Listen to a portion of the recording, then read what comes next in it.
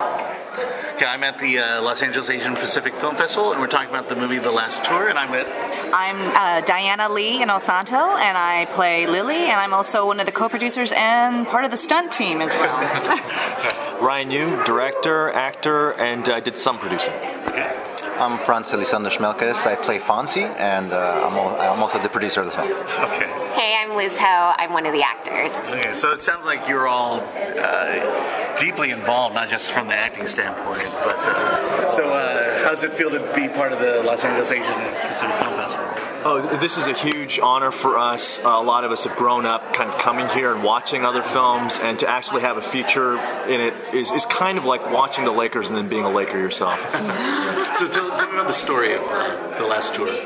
It's a down-and-out soldier who can't feed his family, and he takes this really low-rent mercenary job guarding a prisoner in a hotel, and then everything goes horrendously wrong. At one point, they end up out in a desert canyon, pursued by many nefarious individuals, and they end up with their survivalist aunt and uncle. Mm-hmm. So it looks like a kind of an adventure, well, it's an action-adventure thriller, but it feels like a lot like El Mariachi, that kind of style. It's like the Coen brothers. Mm-hmm. It's very quirky. We also have action and comedy. There's something for everyone, but honestly, it's more Coen brothers-esque. That's how we've been really identifying it. Okay. Yeah. How did this story come about? That it's got to start somewhere. Usually these things come from a weird place. Well, yeah. Considering what's going on right now in the press with Korea, I love that it's about the kidnapping of a Korean.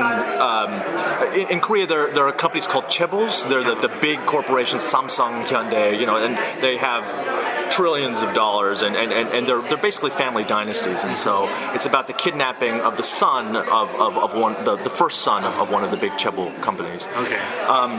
But it came from a place. This was really inspired by my love for my friends. We're all friends here. We've all been friends for a long time, and I think there are very few people who were actually brought in who weren't part of our group for a long time, and I was.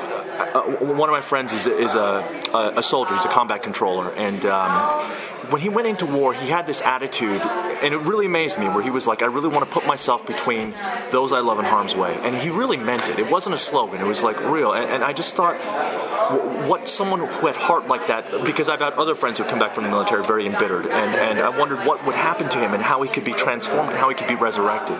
And then I had all these really, really talented friends who were being completely overlooked by Hollywood. Diana here is this strange mix of this really sweet, loving person and someone who could disembowel you with her left hand. And this mix of danger and sweetness. I thought, we have to get this on film. Hollywood is stupid for overlooking this. I'm going to use this to my advantage.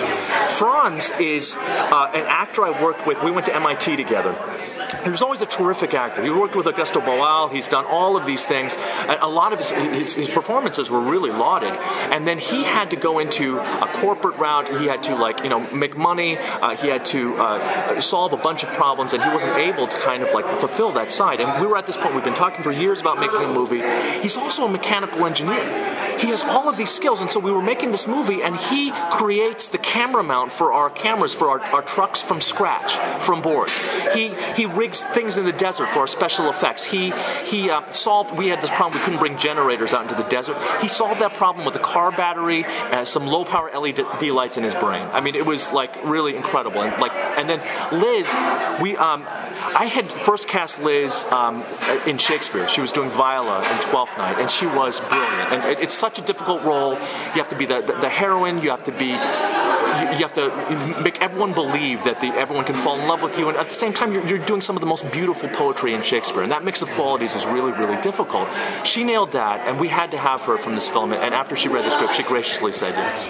So you're kind of thanks. So you're kind of the MacGyver of the team. Yes, so among other things. Yeah, we had to MacGyver a lot of things on the set. I mean, we shot in the desert in an area that we actually were not allowed to bring generators and many other things, and we had to solve. We shot at night We shot on the summer day that was the hottest day in summer, and then when we had to do pickup shots, we actually did them in the coldest day in the desert at night.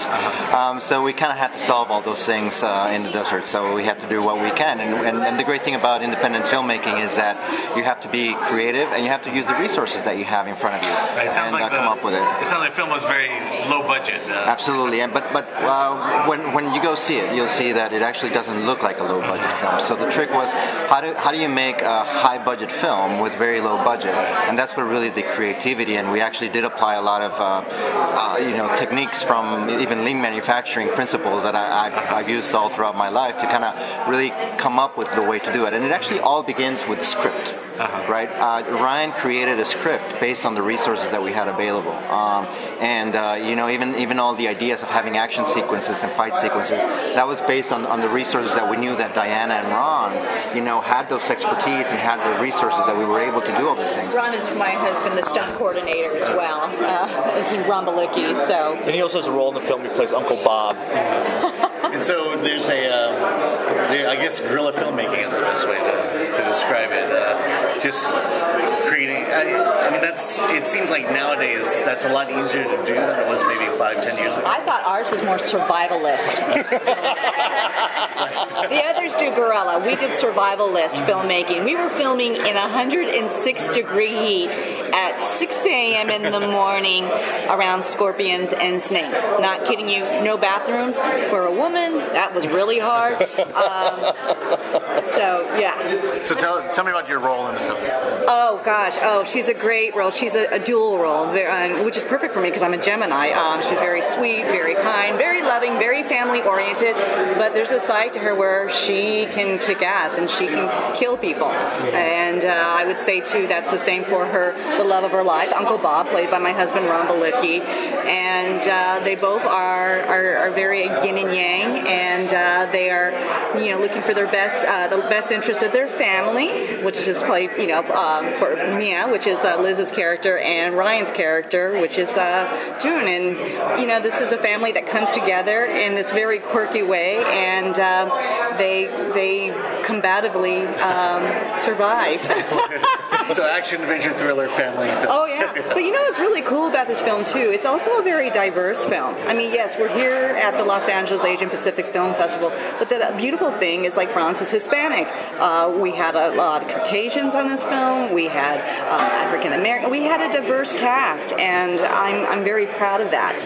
We walk the walk of diversity, and that's very important. And I think we need to see more films like that. Yeah. I guess I was talking to other people about the idea of cultivating talent.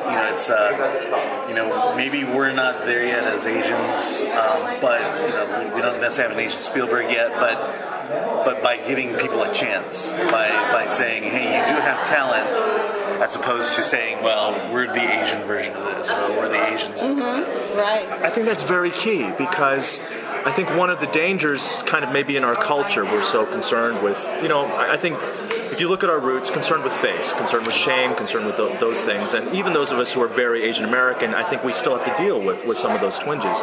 And it's hard to kind of get up and fail the requisite number of times in order to be the next Spielberg. You know what I mean? Like all these people, Tarantino's first movie, historically awful. Like, literally, the agent who looked at it said, I'm going to do you a favor, don't ever show this to anyone again. He's one of the best. How do we get there? How do we be like George Clooney, who did 23 pilots before ER, none of which got picked up, We have to believe in ourselves. We have to be okay with going out there and making a couple stinkers and just, keep going forward. And I'm very proud of everyone who took that leap in this movie. I mean, they kind of had to. They're my friends. Let's tell me about your character. I play Mia. I play Ryun Yu's wife. It's a character that is dealing with hardships in family, dealing with basically being a single mom with an absentee partner in the mix, and seeing how do we handle those kinds of relationships under stress while being put in some crazy circumstances. But it's really fun. It's a great movie. It sounds like there's a lot of heart in the film. All right. There is. I mean, we Ryan and I had been looking for a project for some time, and one of the things that we really liked about this movie, that I liked about this movie, was that not only is it funny and it has a very interesting story, but it also has a very deep message in the film that's actually carried throughout the film and throughout many characters as well. So it kind of also leaves you that feel-good sense when you see it as well. And then, since you guys are taking on Korea, do you change your email passwords a lot? Yeah, you know, our sound post designer basically put a dare out to North Korea because he actually used some of their actual propaganda speeches in our movie, and he was like, if they come after us, it'll be the best thing ever. Just kidding, don't bomb us. Stay away from Instagram. Yeah. All right, well, thank you very much. Thank you. Congratulations. Thank you.